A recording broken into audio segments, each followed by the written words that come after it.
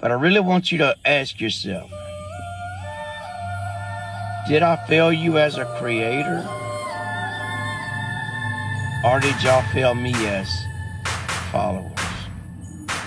Let's talk about creepy guys, shall we? No Welcome to War Mode. Tell me what to do. Tell me what to do. I don't know what to do. Tell me how I should be. I don't know. I don't care about nothing, okay? You're all I need in life. It's all in his. It's all in. Get off of me. Hey, just easing the tension, baby. I can't help it. I'm a good-looking motherfucker. Do you feel like you're sitting across the table from your husband? No. Yeah, me either. Hey, everybody. I'm Whitney Webb. I'm an investigative journalist. Ain't no turning back now. They gonna respect us. They don't hate us. I like you, girl. I like you more than life, nigga. That's realer than death, you hear me? Send me an angel. Send me an angel. Right now. Right now. Send me an angel. All right, thank you, Whitney Webb, for coming on. Also, huge thanks to Marty Bent for making this happen.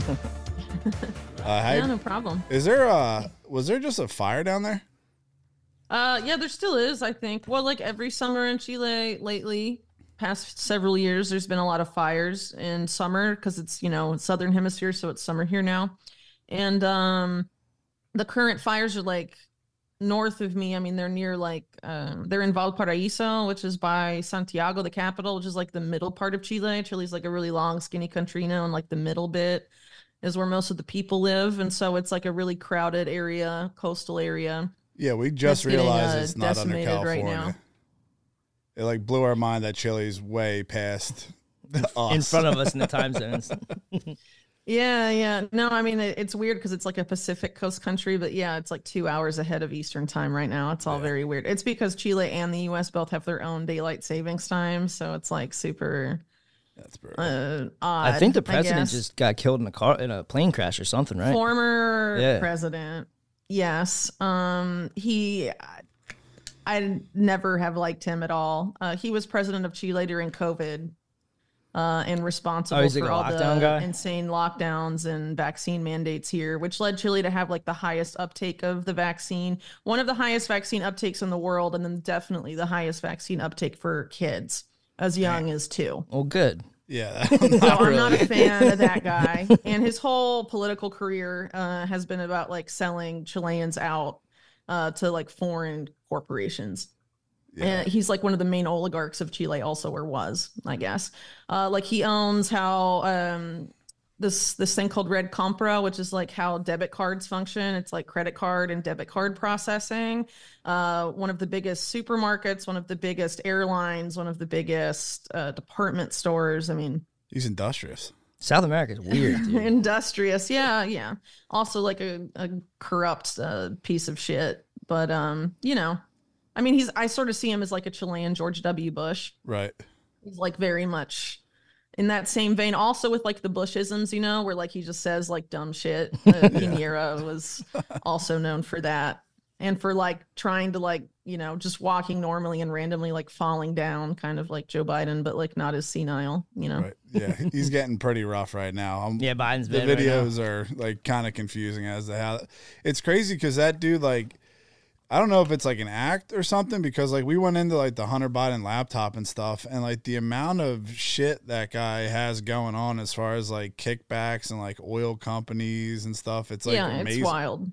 Like, is that? Yeah, it's wild and none of it happens. It's been like kind of like normalized, like, oh, nothing to see here. Just like Joe Biden's like weird senile, like, I don't even know what to call them anymore. I mean, people call them gaffes, but they're not really gaffes. It's just like, Alzheimer's grandpa escaped from the place where we try and keep him locked up, Yeah. Well, Hunter ended up hiring Louis Freeh, the dude from, he was like a judge. The former FBI director under Clinton who is that the dude with the eye? Hangs out with Alan Dershowitz and stuff. That's why I don't think they care if Biden looks like all like retarded and stuff, because In real life, like I don't think Iran-Contra ever stopped. Like they've just found Kiev weapons in Mexico. Really? Yeah. Well, yeah, totally. Well, I mean, Iran-Contra was just like a phase of what has been like a decades-long arms and drug trafficking thing involving, you know, U.S. and Israeli and some other intelligence agencies. Right. So that's always gone on. And it's also like a big thing for money laundering. I mean, like Afghanistan was like a huge, you know, if you look at it as like one long event, not like all these separate, disparate scandals, you know, Afghanistan and Iran-Contra are kind of like similar in that vein. Yeah, like it never ends, right?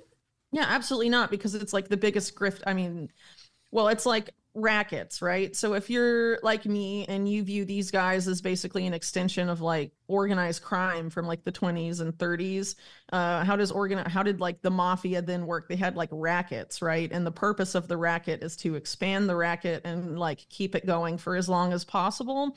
And all of these interests sort of come together with arms trafficking, with arms and drug trafficking, and in order to enable that activity and make it profitable, you have to launder vast amounts of money.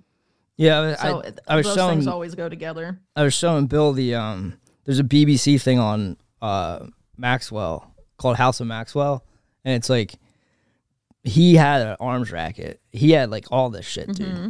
I don't understand. They don't. BBC's just like, oh, dude, he's a media guy. Here's his kids, but they don't show like, it's insane the level. Like in Whitney's book, she goes into like how there's people from the Maxwell family that were like in the Hillary Clinton State Department. What? It's like Ghislaine's sister's kid. It's nuts, dude. Christine, no, it's Isabel Maxwell's son.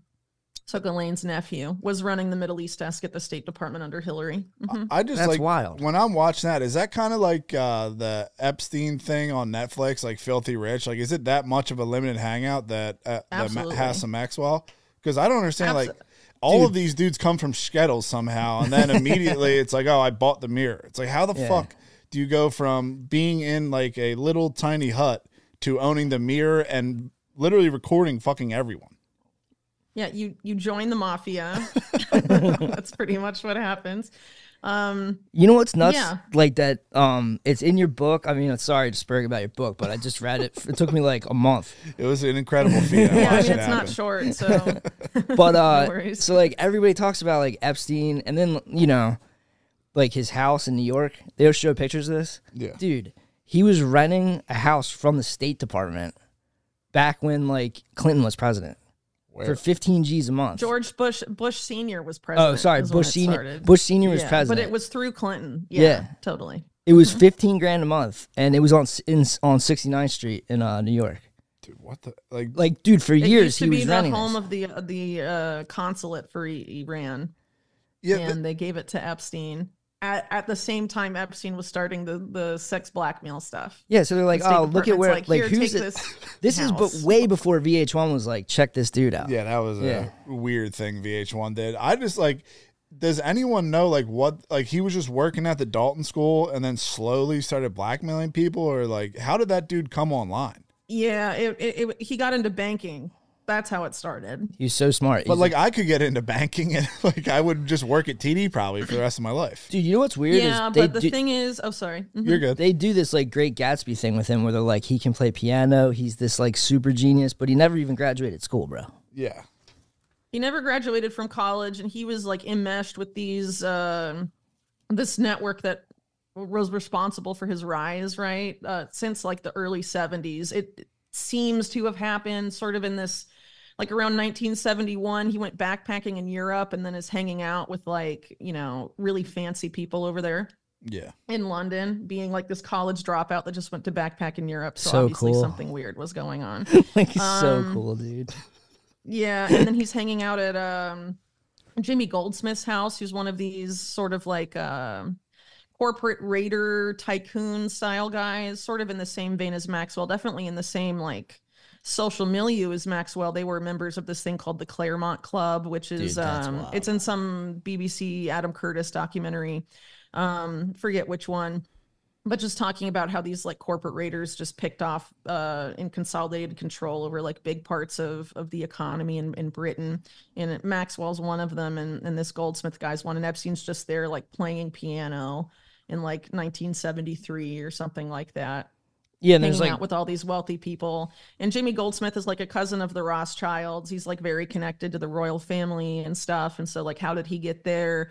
How was Epstein hanging out with this fancy violinist who was like sponsored by the Queen and stuff? And this is all like in the early 70s. So like even before the Dalton School happens, like weird stuff is kind of going on. But the way he makes the transition into banking from the Dalton School has to do with Ace Greenberg, who used to be the guy that ran Bear Stearns, or like ran it for a really long time. And Epstein sort of started working under him before Ace Greenberg was in charge of it, because allegedly it's because Epstein was tutoring his kids and was like, oh, he's so brilliant, I'm going to give him a job. And then like a year or two after he brings Epstein to Bear Stearns, Ace Greenberg becomes head of the whole thing. And then Epstein sort of like has this rapid ascendancy within the bank, and basically starts managing, I don't want to say tax fraud, but that's probably what it is, like tax fraud schemes for the richest company or richest clients of Bear Stearns, which includes like the Bronfman family and stuff. And actually one of the reasons that Epstein had to leave is because he was sort of embroiled in this insider trading accusation that involved Seagram's, the Bronfman family company. And pretty much everyone that was charged with that never actually like was prosecuted. They like either fled the US or were never actually arrested. And Epstein just left the bank and then, became this international financial consultant that was doing all this weird, spooky stuff, and started getting multiple passports, applying for multiple passports, traveling all over the world, allegedly being involved in weapon stuff that wasn't necessarily part of Iran-Contra, but like sort of parallel to it. Allegedly, it was selling weapons to the Mujahideen in Afghanistan. So, Iran-Contra involves mainly like arms trafficking involving Iran, despite the embargo of the Reagan administration against it. And then also it had like a Latin American theater in terms of like the drug trafficking aspect of it. But there was also weapons trafficking and stuff. I mean, it was basically an effort to prop up different paramilitary groups and then, bargain with Iran over several different things, and is wrapped up in things like the October surprise and all this other intrigue Yeah, stuff. the October surprise hurts. They paid $40 million to keep the hostages, to tell Iran, like, don't let the Americans go until it's time for the election. For optics. Well, to get rid of Carter. Jesus Christ. Yeah. To get Reagan in. And Reagan, dude, it's wild. You'd love this shit. Reagan's connected to, like, it's weird. Like, Whitney, like, in your book, like, if I start talking to people, they'll be like, not everything is a conspiracy. Because they think, like, it's a crazy, like, here's a room where people are, like, conspiring and stuff. But really, this is just people that are related to each other and people that work together. And that's all it is. It's business. Yeah, it's just not business necessarily legal business, but they don't let laws get in the way of business. You know what I mean? Like Reagan, when Reagan was a youngster and he was an actor, he got wrapped up in the mob, and this dude Lou Wasserman, and he runs MCA. Mm-hmm. So MCA Records, like all that shit, right? Yeah. These guys were Which pulling. becomes Universal Studios, yeah. Mm-hmm. He pulls strings, like he's like a kingmaker. He makes the president. Jesus. Yo, Clinton, Carter, Bush, or Clinton, Carter, and Reagan for sure. The Bushes might have been kind of goaded in. Yeah, and then like we were talking yesterday about like how like they just got like blocked the Ukraine, or the money to Israel just got blocked. Is that like, how do they let that happen if like they're running the show? Like, why can't they just send all the I'm telling money? you, they'll get their money. Yeah, I mean, I'm sure they're going to pass Israel aid under different metrics. Like a lot of the stuff, the reason like the Senate stuff was like separated from the border stuff was because of complaints from the House. But I'm pretty sure the Speaker of the House was like very clear that they were happy to fund Israel. And this was something that got like tripped up in the Senate, if I'm not mistaken. I mean, maybe it's over amount, maybe it's over optics. I mean, it's an election year and you have a lot of people worried about money, worried about foreign aid, and like the money not being used for domestic stuff. And so I think that was part of the optics issue, like with the border specifically, is like, oh, if we're actually going to get money like freed up to be used for something domestic, we have to send like even more money abroad, you know? And so I think, you know, I mean, potentially it's an optics thing too, of being like, oh, well, we'll reject foreign aid, but they'll bundle it a different way and send it off. I mean, Israel for the past like several decades has gotten billions of dollars a year in aid.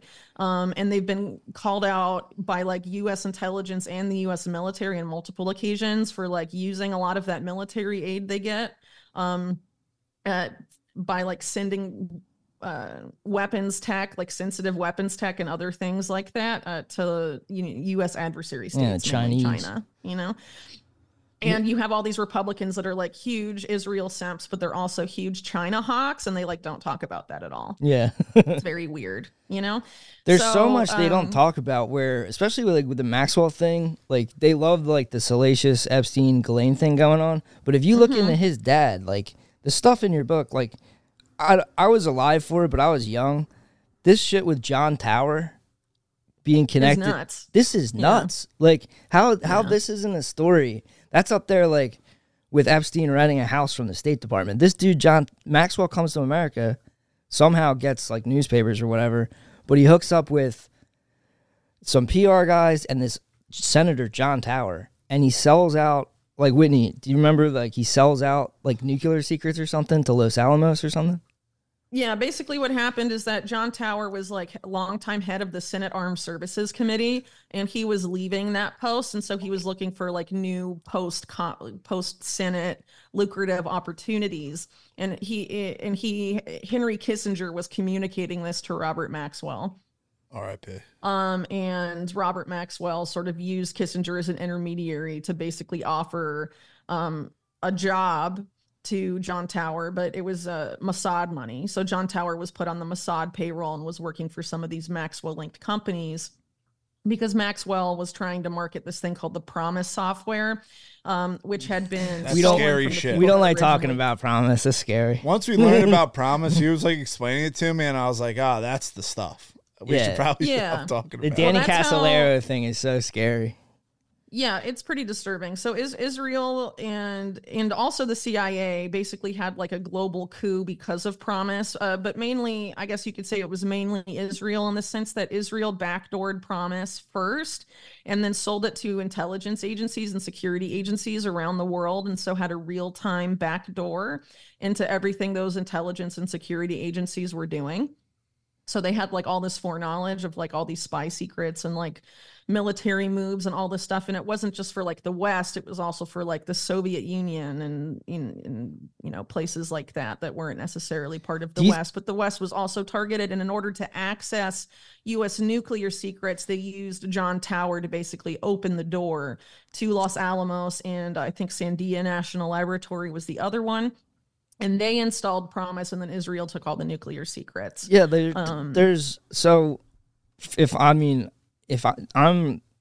what I understand is they had Jonathan Pollard, right? That dude. Remember I was telling you about the dude Rafi Atan, and he thinks U.S. is like enemy soil. Right. They had Jonathan Pollard. Then they had another one. Oh, Vince Foster. He was selling shit. He was selling nuclear shit. Right. So Vince Foster, Pollard, and the John Tower one I never heard of before. But I mean, that's three on record. That's part of the Maxwell thing. Maxwell and Tower go together, and they all were both killed the same year, 1991, which is also when Casolaro dies, and when one of Casolero's sources died. And 1991 was a big cover up year because they also pardoned all the Iran-Contra criminals. They covered up the collapse of BCCI. Yeah, this is Bush, and all right? this interrelated stuff. It's nuts, Big dude. cover up here. William Barr oversaw that. He was Trump's attorney general more recently, but he was attorney general the first time under Bush Sr. when all of this stuff was covered up. He's like a career CIA mop-up man, William Barr. Yeah. So, like, when they steal the nuclear secrets, like, how does that just, like, kind of go away? And, like, because I feel like I hear it get brought up to, like, pundits and stuff, and they're just like, that's not real. Or they're like, well, because Israel's never admitted they have nuclear weapons, but everyone knows they do. You know the ultimate liars? I think you say it Coburn, but it's spelled Cockburn. Like the British family of journalists. Like they wrote the Dangerous Liaisons book. Like, what do you think about those guys? Are they like limited hangout or what? Like Alexander Cockburn? Yeah, Alexander and Andrew and Leslie, I think. I mean, I'm not as familiar with their work now as maybe I was a few years ago. But I feel like they're from what I recall, I feel like at least Alexander Cockburn's sort of one of those Chomsky guys where like he's right about some stuff and you're like, he has other viewpoints where you're like, how do you reach those conclusions, you know? Yeah.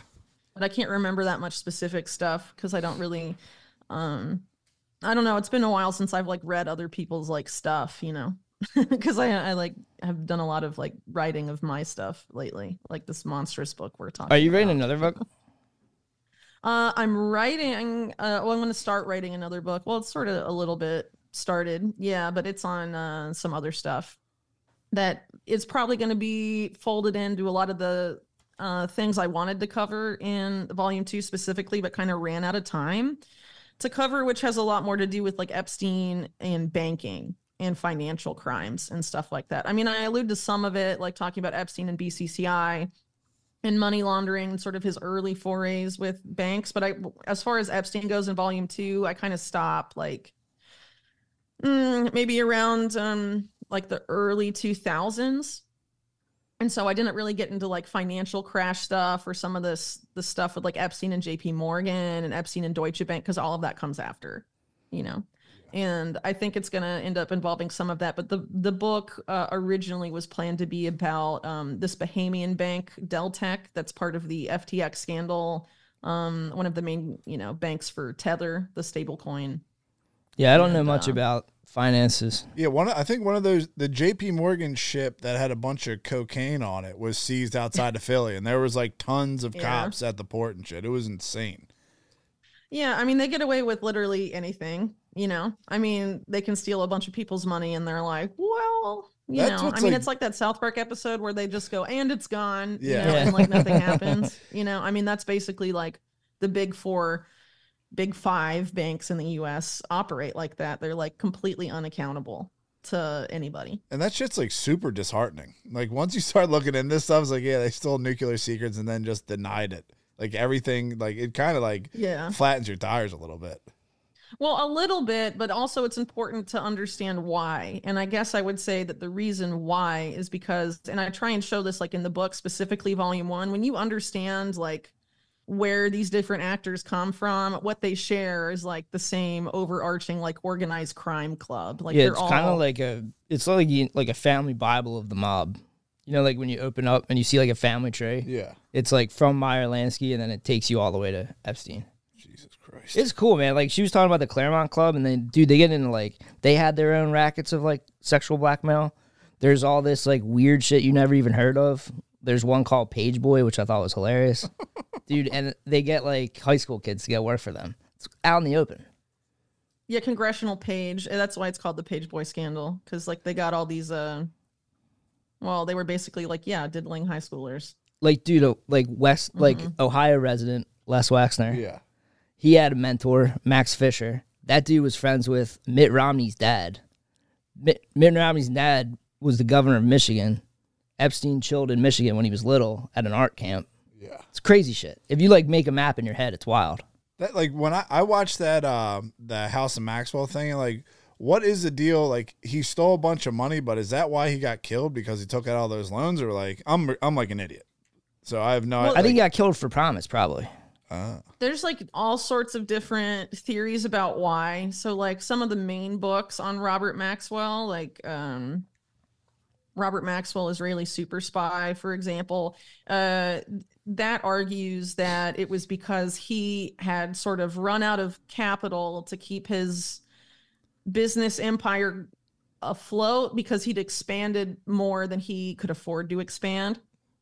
Right. And so he started having like some capital problems. And so he made threats to Mossad mainly that unless he like got more money from them, he was going to like spill shit. And that's allegedly why he was killed. And even Ghislaine Maxwell has said that he was killed by Mossad renegades. So that's what she thinks. You know what's weird is like you can talk to these people. Like, did you talk to Ben Menashe? Ari Ben Menashe? Yeah, I did. Yeah, I interviewed him probably like 2 or 3 times. Yeah. The other book. There's this guy. Other book I'm reading. I can't remember what it's called, but the guy's name is Gordon Thomas. But he interviews like old Mossad dudes. They'll talk. Jeez. Yeah, it's crazy. Gordon Thomas had like a very long conversation with Rafi Eitan, who's the guy that was like Yeah. handling Robert Maxwell and Promise, handling Jonathan Pollard. I mean, really running all of this shit. Dude, he in just the 80s strolled and in. 90s, and it was all targeting America. And the Rafi guy that Eitan- was in charge of Rafi Eitan just put on a disguise and strolled in and stole Promise software. Allegedly. That's what the Gordon Thomas dude says. yeah. Like a glasses Well, there's and mustache. multiple Yeah. sources attesting to that, like including the guy that created Promise, Bill Hamilton, like met Rafi Eitan in disguise and then was like, "Oh yeah, that was him." Yeah, you he's know? in disguise, And then Rafi like- Eitan admits it later. To It's Gordon hilarious. Thomas, Sounds like a "Yes, that YouTube was me." prank. Yeah, that's what it's like. And then was Promise the stuff that like they could just go into all your, it was like the first thing that like crunched all your data together and they could just take like all of your emails en masse? Or are they just Yeah, like it's chilling on your basically the stuff? early version of what Palantir is today. Oh man, Palantir's another freaky one. Yeah, they're bizarre. Yeah, well, it's a direct line from Promise to Palantir. It's Yeah, the so same they people. had this other thing that they wanted to start called the TIA. Literally just wanted to fucking, I don't even know. Can you explain it to Bill? Absolutely. Thank you. So after 9/11, Thank they tried to create this program called Total Information Awareness that was a public-private partnership housed within DARPA, which is the Pentagon's research arm. And the guy they tried to put in charge of it was John Poindexter, who's one of these guys from Iran-Contra. Probably the highest-ranking guy prosecuted for Iran-Contra, but then he's pardoned by Bill Barr and whatever. And he's considered to be the godfather of modern surveillance.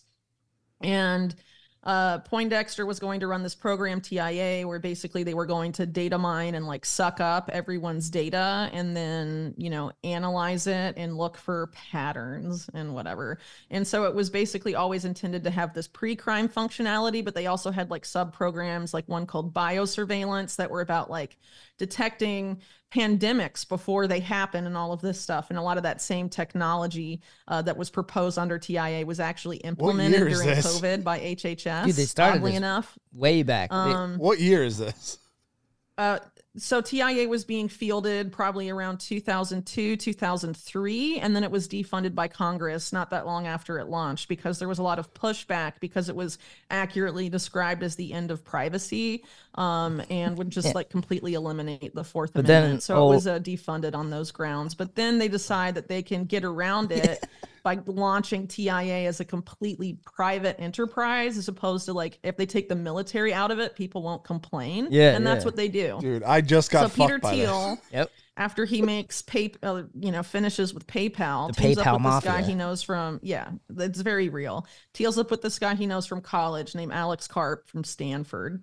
Pretty spooky school overall. And these guys go and meet with Poindexter. They're openly trying to recreate total information awareness.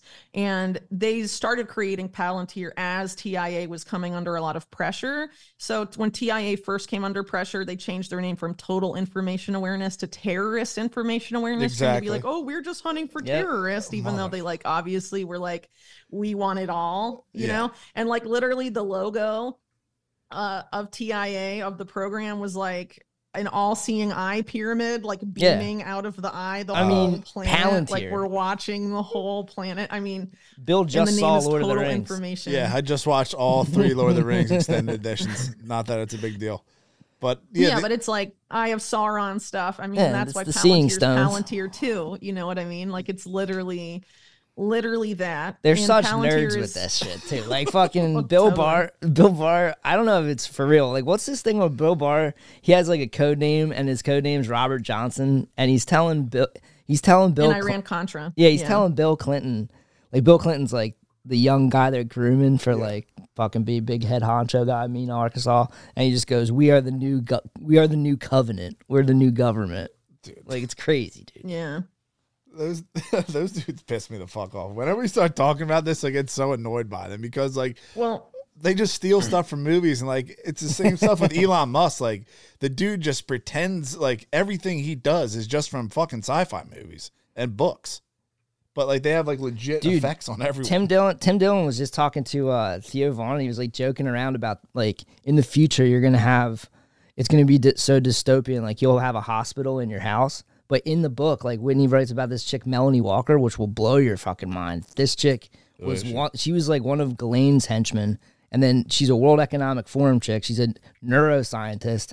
She fucked Prince Andrew for a couple of days. Dude, it's wild.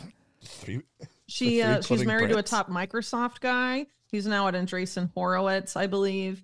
And that dude was on she Rogan. was Bill Gates' main science advisor after she was Epstein's science advisor. She's like obsessed with transhumanism. And she says you're all going to this have weird, a creepy hospital stuff. in your house by 2030. This is like part of the thing. Like, it's called a homespital.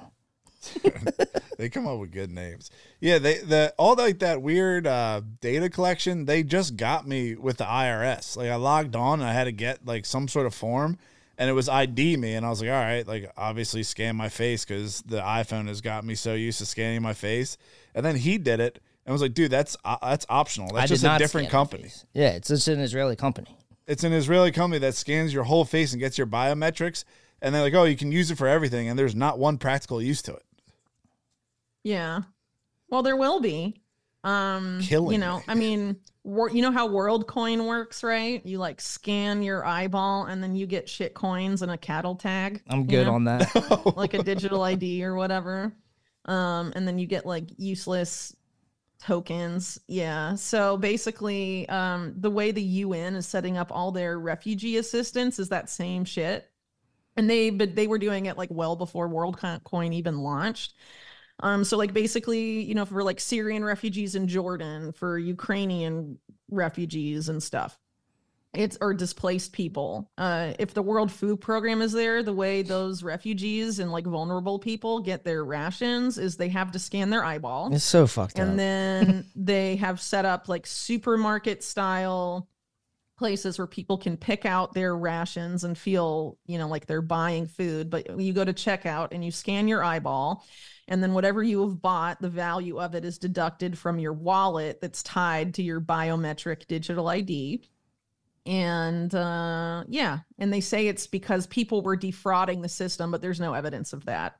So what it's really about is this whole, you know, digital ID thing they've been fleshing out for a long time that more people became aware of during COVID. And the goal, as practiced by the World Food Program and also by like ID 2020, and they mainly have tested it on refugees thus far.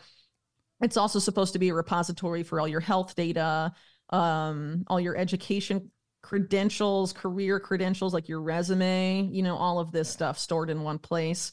And I think, I mean, actually, they're pretty open about, you know, that they plan to make it necessary for more services, like your access to government services, your access to your, to telecommunications, you know, like your cell phone provider or whatever, your internet service provider, all of that, your social media accounts. So, you know, obviously the possibility that arises then is like, okay, what if you post something wrong on social media and they like, you know, deduct from your ration wallet? Yeah, I mean, or we're whatever. fried. Yeah, I would be fucked. I would have $0. Yeah, so it's obviously not a good system, but they tested on refugees first, and it's basically like what they intend to do. So like all this collecting of biometric data, you know, people are like, oh shit, I just gave that away. Well, it doesn't really matter if you give it away or not, because I mean, they have it. So like Facebook, for example, your Facebook pictures have been used to train and create basically this company called Clearview AI that is backed by Peter Thiel, just like Facebook was backed by Peter Thiel, and he's the Palantir guy, remember? And yeah, so they have your faces even if you didn't upload the pictures. Like they can identify other people that don't have Facebook accounts that are just in other people's Facebook pictures. What's the And purpose? if you like consider what's coming now with like Apple Vision Pro and all these VR headsets, which have like how many cameras in them? Yeah, right. Yeah, You there's know? like 18 or It's- some shit. Yeah. That's not just about like getting the biometrics of the person wearing that stuff. They're collecting all of that data with those fancy cameras off of everyone they walk past on the street and like interact with, you know? Yeah, they had So, a like- Homer with like the Ring cameras and stuff because we're in Philly and it's on like every single front step is a camera every 5 feet. Yeah, It's that's like wild. China. Like it's the same thing, but like everyone actually buys the security cameras and puts it up for the government. Yeah, it's called plausible deniability. That way the military's not doing it. They just get Genius. one of their boys. But I think the guys that started all this shit were like old, like the PNAC crew, like the Rand Corporation Yeah. guys. Mhm. So like they are the military. Yeah. Pretty much. Yeah. Yeah. I mean, it's the same like deep state responsible for that people, are mad about running the country, but they willingly Yeah, they'll get on use Musk's their dick. products and have them surveil their home and give them all their data. That's that they what it's openly like. wanna use Elon's for, like pre-crime stuff. Elon's like, I got Twitter. Say whatever you want. Yeah. You know what I mean? Trap. Are you not? Yeah, Are you can we not talk big on about Musk? that for a second? Because that shit is like, this is the ultimate honeypot. Whatever you want to talk Preach. about. Whatever you want to talk. Digital honeypots. You want to talk about that?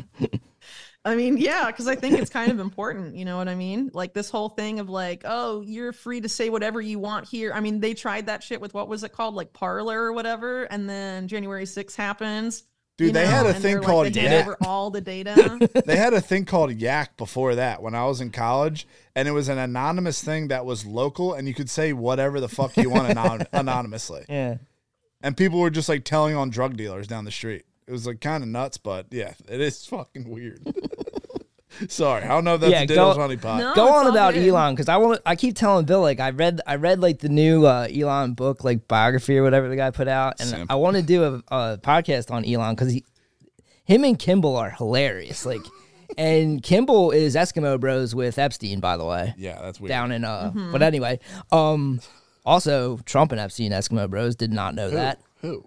This chick Selena Middlefart, hilarious Dude, name. I feel like you guys are making up last names. Unless Whitney made it up, it's in her not book. though. That's actually her last name. Poindexter, Cockburn, and Middlefart. I thought Poindexter was kind of a slam, like, because that's like a nerd. Yeah. But it's from Felix the Cat. It's way before that dude was. Okay, I'll let it slide. Anyway, go on about Elon. Yeah, well, it's really just about the honeypot thing in general. So I think there's this whole effort, this war on domestic terrorism we've heard a lot about, but not a lot has happened there yet. And it's all based on social media posts and things like that and like thought crime and all of this stuff. And they're like setting up the infrastructure for that. But a lot of people, a lot of the platforms that those particular people are being pushed to use are funded by the same people setting all this shit up. Yeah. So like, let's take Rumble, for example. Like Rumble's a big like Peter Thiel funded thing, but Peter Thiel is the guy creating Palantir, which is being used by all the intelligence agencies to profile people based on their data. Like they decide if you're a subversive or not. Like they openly use that label, and they've openly been doing like pre-crime stuff, which they call predictive policing for like years and years and years. And they're being used for like openly for the war on domestic terror stuff. So when like a thing feels just right for me, and it's like they created the app for me to go on, it's probably not real, or it's probably a not honeypot. real. Yeah, well, they're saying like, oh, this is an open square, like this is free speech, but like, what is Elon doing at Twitter? Why he's saying all of that? Well, first of all, it's not actually free speech because he and Linda Yaccarino play good cop, bad cop all the time, and she's like, freedom of speech, not freedom of reach, and he's like, I'm woke and based and red pilled. Yeah. And people are I like, hate oh, the yeah, ADL. okay. Yeah, we'll keep trusting Elon a little bit longer. And you his know, while ID we stay in the verification. pot. Yeah, his ID verification system is like an Israeli company that like wants your It license. is. Exactly. And he's been pushing ever since he bought it to turn it into what he called, basically openly saying he wants to turn it into an American equivalent of WeChat, which is complicated for its own reasons. But aside from that, he's been saying, verify all humans. And he says it's about eliminating the bot problem, which I guarantee you it's not. But verify all humans is about linking a government issued ID to your social media account. And this has been promoted by people like Jordan Peterson, Nikki Haley, like all these like people in All the cool conservative kids. land on both sides of, whether it's neocon or MAGA, like there's people in all those spheres that have been pushing for this lately. And Elon Musk is one of them. And it's because it's for this broader agenda to criminalize speech, because they probably already know who you are, even if you have like an anonymous account on Twitter or whatever. But the problem is once you link your government issued ID to it, like they can prosecute you for it if they want. So they're like it opens I mean, opens dude, the he's- legal window for that. He's all about free speech except for his papa and his dad's podcast. Yeah. Have you ever seen his dad's podcast? No, I don't know if I want to. It's like Father of a Genius or something. Yeah. He told his dad to stop doing his podcast or he doesn't get any more money. His dad's like saying he's a complete liar, absolute bitch. He gets on Twitter, keeps commenting on Elon's post, limp dick. Okay, I didn't know that. They're definitely a really messed up family. Like Elon's mom is like totally insane also. Oh, on yeah. some, But like, I think even satanic shit. creepier than the dad, honestly. The Haldeman's, they're weirdos, dude. Yeah, I don't. It really does Yeah. sound like a Robert Heinlein book, like his background. That's why I'm like, dude, something's up. Because this dude just living out like a weird, out in the open fantasy. Like, I was just a 12-year-old. I made video games. It's like, that was probably cool, man.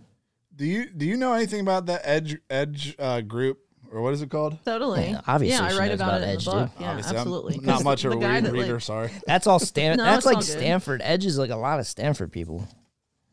Yeah, well, Stanford has a lot of overlap with PayPal Mafia too, and I mean, in Silicon Valley in general. But the Edge Foundation, is basically the baby of John Brockman, who was like the science publisher and one of those guys that like sort of made various academic scientists like celebrities, Steven Pinker and guys like that by like getting their books out. And, Did you ever see the documentary The Net? I think it's called, about the Unabomber.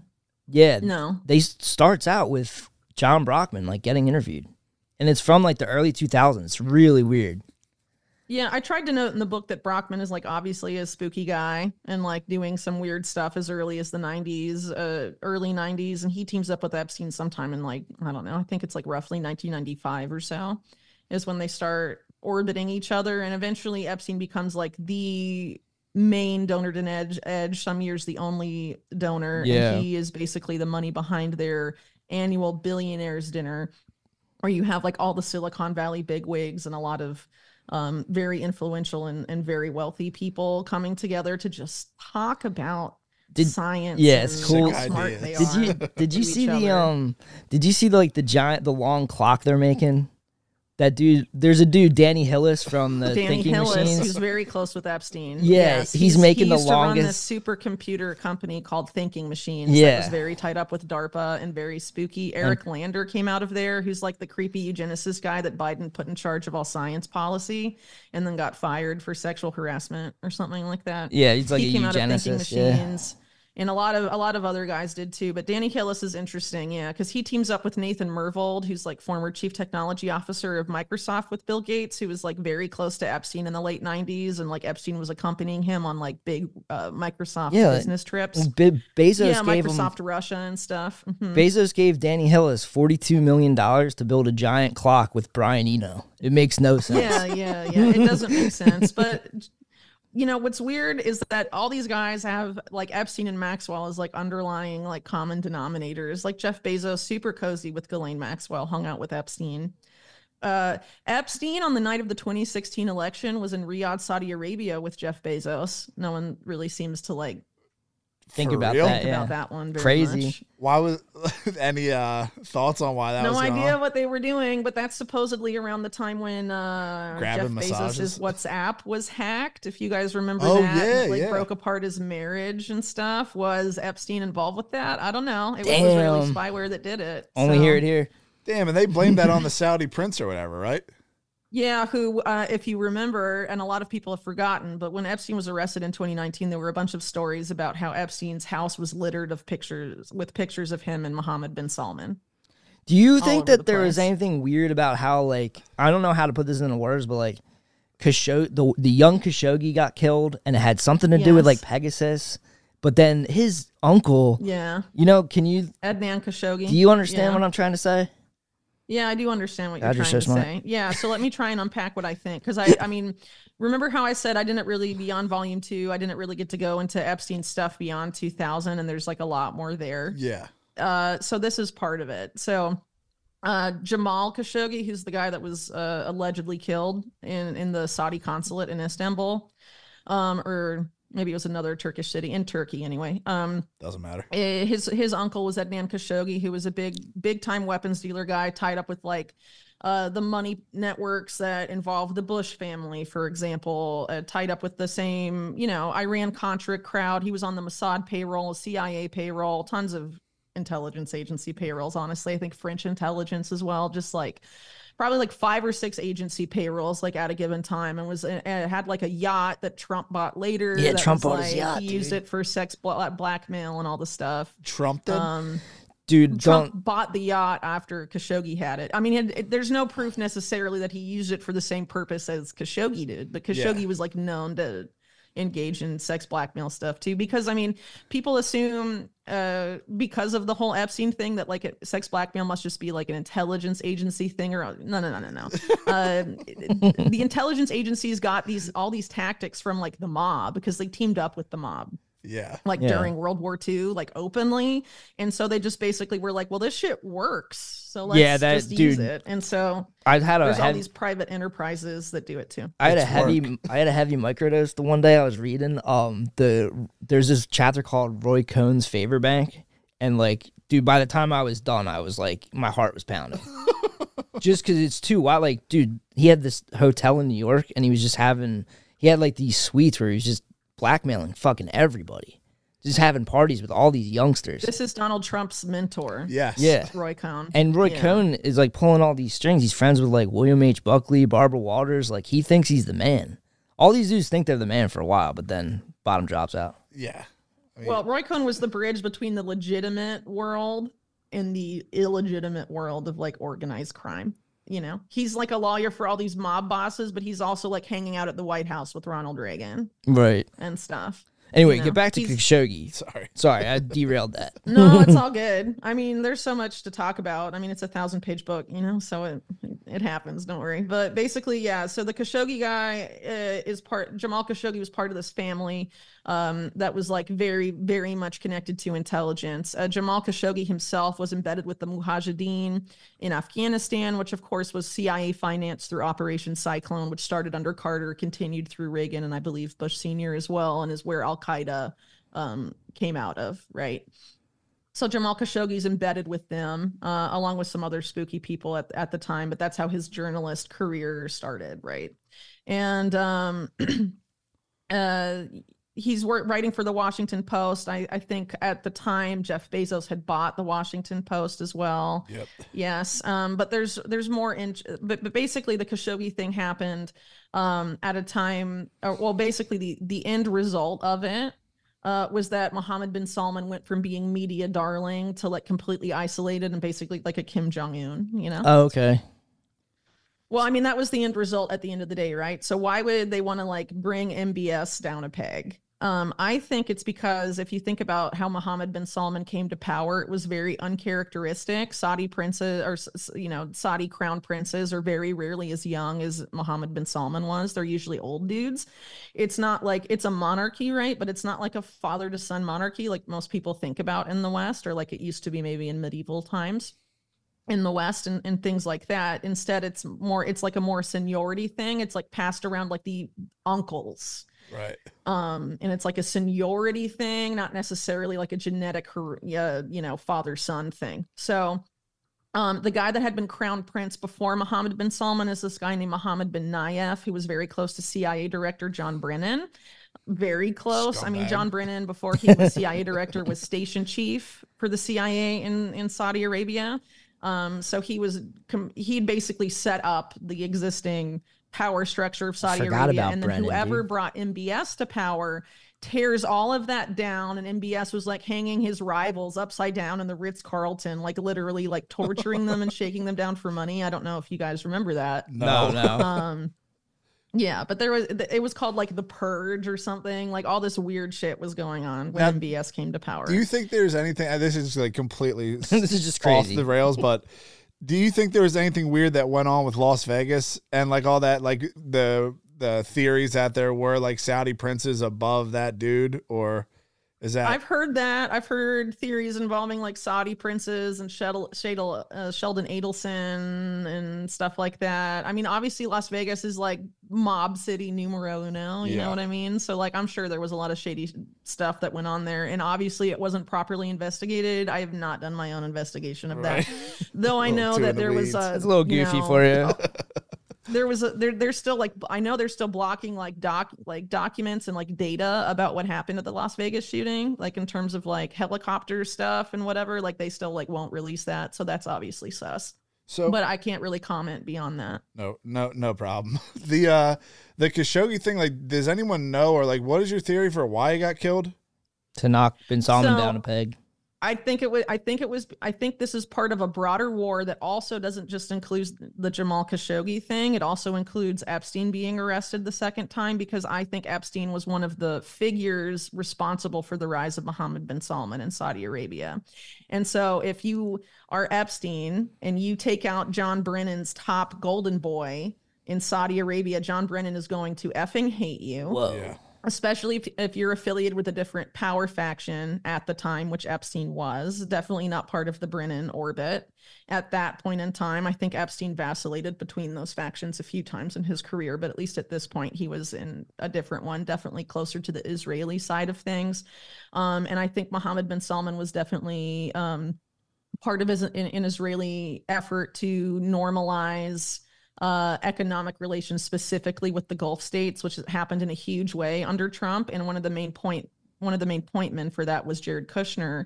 Jared Kushner, known to be texting MBS all the time, their best buddies. Adam Newman, the grifty WeWork guy. Mohammed bin Salman and Kushner were trying to solve Middle East conflict. I don't know if you guys remember that, we have the Kushners that's here. The World Peace Team guy. The Kushner's building a giant building down here in Philly. It's called the Noble, which is hilarious. That's what he named it. But did you see that thing that he's building in one of the Gulf states? It's like the city that's just a straight line. Yeah, it's like one rail that goes all the way through the desert. Yeah, I think it's called The Line, literally. Yeah. They were going to make this city called Neom in Saudi Arabia, and it seems like they decided not to do that, and they're doing this line city. But it's all to like MBS came to power, right? And his main thing was Vision 2030, which is basically like sustainable goals on overdrive type of stuff, like post-oil Saudi Arabia. You know what I mean? So that means like fourth industrial revolution, Web 3 Saudi Arabia, basically smart city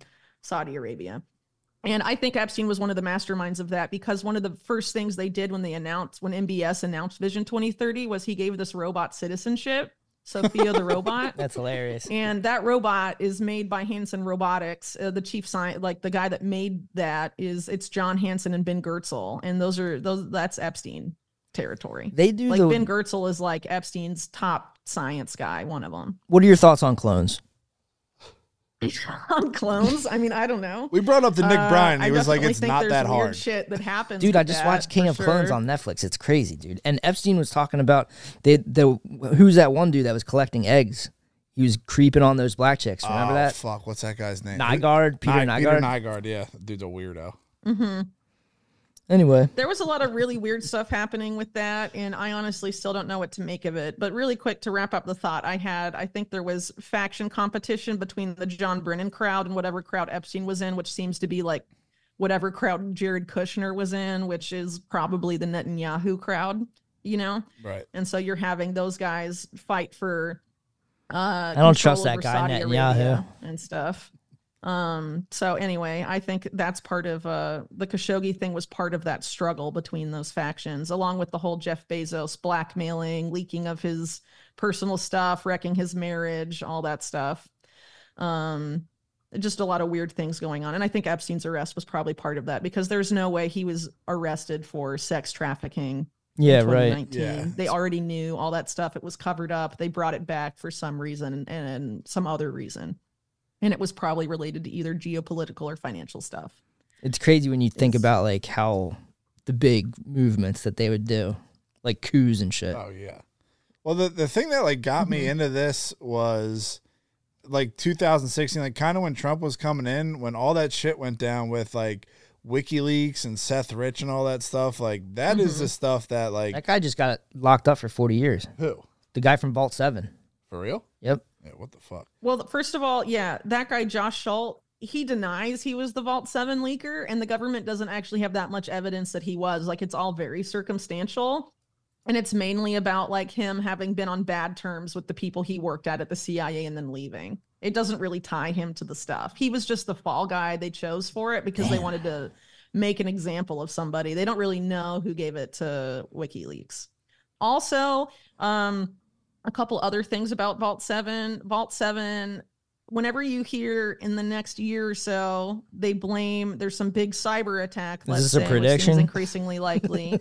No, but Vault 7 shows that they can blame any country they want because the CIA has these tools where they can conduct a cyber attack but put in the fingerprints of any nation state. Right. And then it looks like it's them.